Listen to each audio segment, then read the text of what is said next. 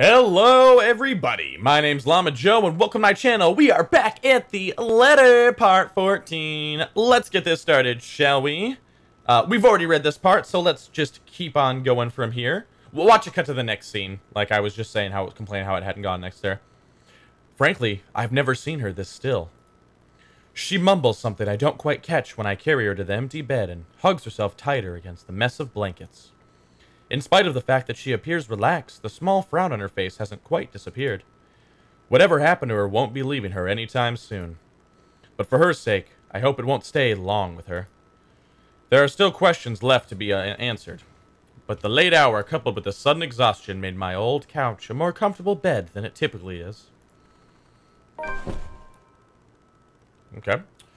Let's read the journal first. Hopefully it doesn't spoil anything. A frightened Isabella Santos knocked at Zachary Steele's apartment in the middle of the night. Shaken, she refused to say what happened. Zachary let her stay regardless. And honestly, I mean, it really was only a few more. I could have just read a few more lines. That would be the next scene. But I didn't know, so I think it was a good place to stop.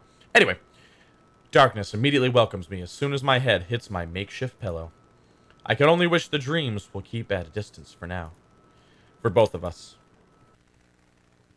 October 25th, Tuesday. Oh, okay. I was like, for a second it sounded like someone was like humming, but it's the phone. The first few notes, while muffled, are enough to wake me. In the end, it became one of those nights when sleep passes like the blink and is plagued with vague, fuzzy thoughts. I lift a hand to rub away the drowsiness from my eyes, although it does little to relieve the gritty, burning sensation from my eyelids. Outside, the sun is yet to peek over the horizon, but night has already given way to the cool morning light, washing everything in subtle gray hues. At this hour, the entire city remains unstirring. Ordinarily, waking up before my own alarm means abusing the snooze button twice or thrice just to catch those precious few extra minutes of sleep. But the persistent ringing makes it impossible now. This better be good.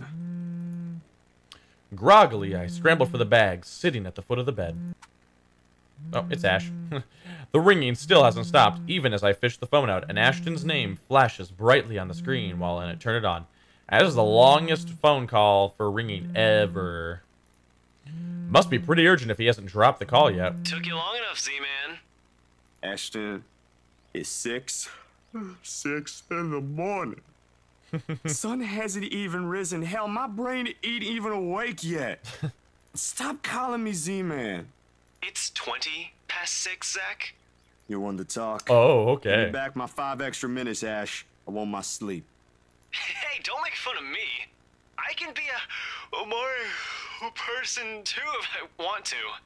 What's this all really about? You don't usually make calls around this hour. Is the world ending today? Yes. Sorry about that. Becca rang me up a few minutes ago looking for Isabella. Said she didn't show up in her own apartment last night. We both tried calling, but her phone seems to be off. Do you have any idea where... I should have known you two would come looking for her first thing in the morning. Not a laughing matter, Zach. You can't really let your guard down with everything that's happened here recently. He's not, You've actually. heard about the Cooper woman from the news. Everyone in the precinct has been restless ever since the incident the other day. Yeah, I get what you mean. Listen, Ash, about Bella. I let my voice trail off, unsure of how to go about recounting last night. If I should even say anything to him. He might be a close friend, but at the end of the day, whatever's bothering her ain't mine to speak of in the first place. On the bed, Isabella remains as still as when I transferred her the night before. Sometime during her sleep, she pulls up a blanket over herself and tucked into it comfortably. Like this, it's easy to forget the horror in her eyes or how much her hands and lips trembled. Save for her firm grip on the edge of the cover, she appears nearly as normal as she would any other day. Almost. I'm not really sure how to go about this while being... Zach, what about her? Something. The worry, the concern, must have surfaced in my tone because his own shifts then. Carefully, as if he's preparing for the worst. Look, you don't have to worry about her. She's with me right now. Since last night, in fact. Ho ho ho. Ash is gonna get all jelly. Oh, why didn't you just say so earlier? She kind of knocked in the middle of the night. I couldn't possibly wake you two over that. And with how things are when she arrived, I thought it'd be best if I let her rest first. I just wasn't expecting people would be looking for her before the rooster even crows. You could have at least called her something. Becca's beside herself with worry when she found out. You know how much she frets about the smallest stuff. I know. She's a good friend. I'm sorry. That was a lapse on my part. And I just didn't think, okay, you know what? Rebecca's worries ain't completely baseless. Isabella hasn't been her usual self since the movie. Maybe even before that. Yeah, definitely before that. I don't know if I should be opening my mouth about this, but Bella didn't outright say I shouldn't, so... So something's wrong then? I'm not quite sure, to be completely honest. I couldn't get the story out of her. Really? I thought you'd learned something from me by now. That's not it. Ash, when she appeared at my doorstep last night, she was shaking, and when I tried to ask her about it, she just panicked. Had this frightened look on her face. I'd be surprised if this was the first time I've seen it, but it ain't. Dude, the first time, she was screaming. First time? When was this? You weren't talking about the thing in the movie house, are you? Because that was just us fooling around. Granted, I think I went overboard with the joke, but... No, it happened the day after. When she invited us to lunch, you weren't there. We were walking one second, and then the next, she's crying out. I'll be straight with you. That scared me shitless. It bothered him, if the way he falls silent after is telling. But whatever his opinion is, stays absent from his voice when he speaks again. He's always been good with that, hiding what he thinks. Did she say anything else? Nothing. Won't tell me anything aside from a few vague words. I didn't want to push it. I'll have to practice on my Ash voice when I start playing his character. Where is she? Is she still sleeping? Right here with me, still sleeping. Should I wake her up or something? Let her know you guys are looking for her? No need. Let her rest. I'll drop by in a few. Today? Don't you have work at this time? I mean, I can drop her off home myself before meeting my client later. Look who's talking. So, okay. Now, I they didn't click with me before, so I guess he hasn't met, sorry, it's been a while since I played the letter, so, like, the times and the days are confusing to me. He hasn't met, Hannah yet. So, I'm assuming that's what he's talking about when he's talking about his client. My schedule's flexible, Ash. Last time I checked, you're the one who didn't have that luxury. How on earth do you think I'm able to tag along when you need me? It's not completely out of the way. They live on the other side of the town from you, Ash. Your definition of out of the way is a little screwed up, you know. It's because he's got the feels for her. It's fine. I have some things I need to do anyway. I'll call you back. I've got to let Becca know that Scared Cat's fine. Bye. He drops the call before I can even get a word in, and for several minutes after, I find myself simply listening as the rest of Luxborn rouses. Journal? Okay. Come morning, Zachary received a phone call from Ashton, who was looking for Isabella. Zachary informed him that she stayed over and of the circumstances. Before ending the call, Ashton offered to pick her up. The increasing sound of passing traffic, the bustle of the nearby shops preparing for the day, and the growing clamor of the people while they go about their morning. Not the most soothing sounds to hear following a troubled night, but the routine puts me at ease nevertheless. What's comforting, what's safe, what I'm used to. Nearby, Isabella shifts but doesn't wake. Blissfully unawares, the city slowly stirs itself back to life. Was her night as restless as the one I had? Were her dreams as lucid? In hushed moments like this, I envy her. Unreasonable, probably a little unfair to say such in light of last night. If only forgetting is as easy as breathing. A small yawn escapes me when I rise from the couch to stretch. Luckily, the short conversation with Ash has Oh, God. Okay. Sorry, Ash. Slip of the tongue. Short conversation with Ash, not Ass, has effectively driven away any will to go back to bed. I still have a day to get through despite the proverbial ghosts hanging around. The orange bottle sitting at the edge of my table is reassuring against my palm at the instant I pick it up. The sterile odor of the capsules equally so. So it's on meds. Yet the weight they carry is something I've never gotten used to. Years ago, I'd spend minutes, heck even hours, staring at a single pill prior to taking one. Are they antidepressants? Now it's just a routine. A way to stave off the unwanted nightly visits. I think so. It's the only thing I think those are, but I've never taken antidepressants, so I don't know what they look like. Although I don't think Dr. Navarro will be quite pleased if he ever finds out I'm relying on them again.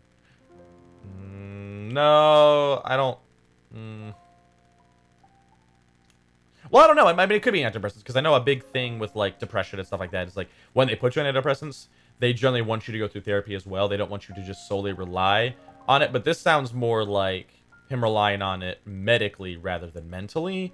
But I don't know.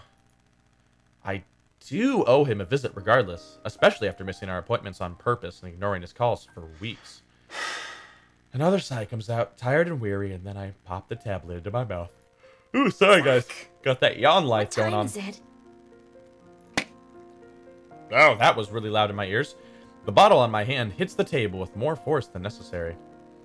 As much as I trust my friends, there are some things I'd rather keep to myself. Morning, Bella. Did you sleep well? She answers the question with a long, drawn-out yawn, one reminiscent of a child. A chuckle manages to come out of my mouth at the sight. In this manner, it's easy to mistake her for someone too young for responsibilities. Inexperienced and immature, even. Easy to forget she was thrust into the role of an adult earlier than her own dreams can afford, to overlook how surprisingly observant she can be at times. Maybe not on the same level Ash exercises for his investigations or Rebecca needs for her own work, but it's certainly enough to deftly put what she sees around her on canvas.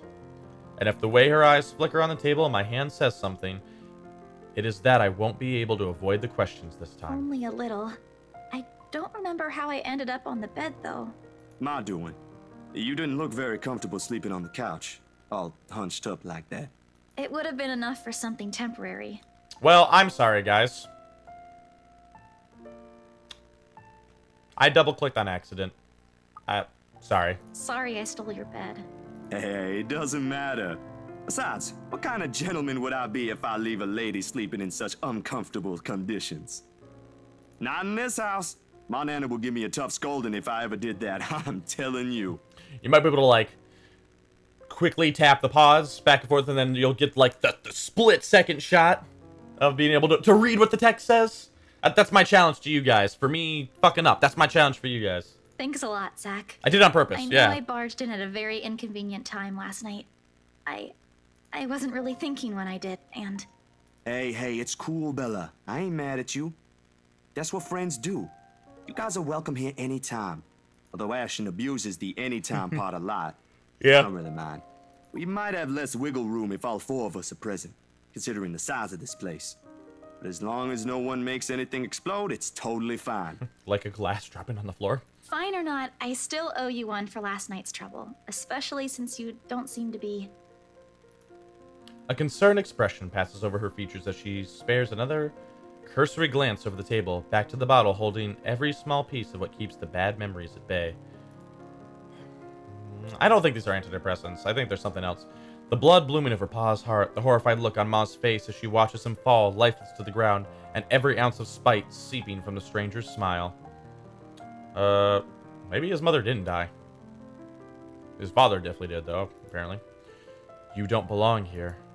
You monkeys don't belong here. Oh, shit! That's... Oh, God, that's fucked up!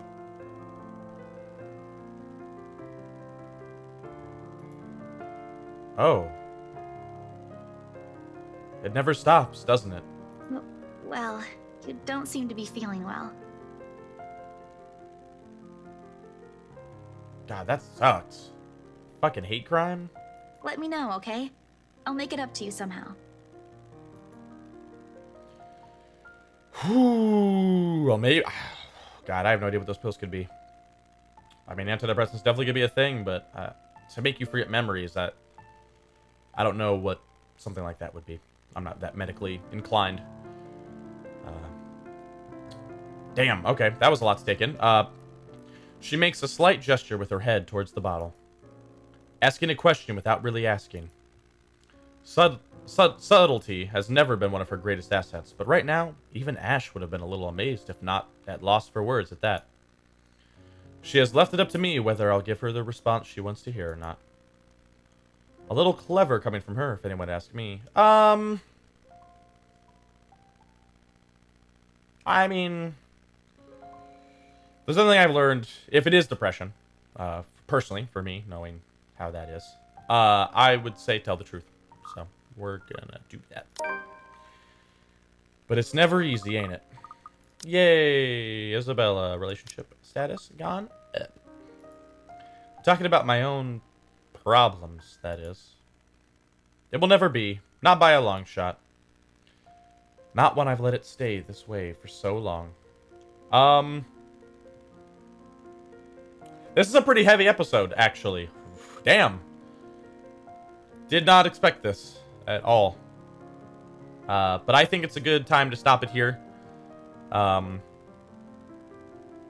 Yeah. Alright. Well. Thank you guys so much for watching. As always, feel free to like, comment, subscribe, tell me what you like, tell me what you don't like, and I'll do the best I can to make it right. I'm Llama Joe, and I'll catch you guys in the next episode. Later!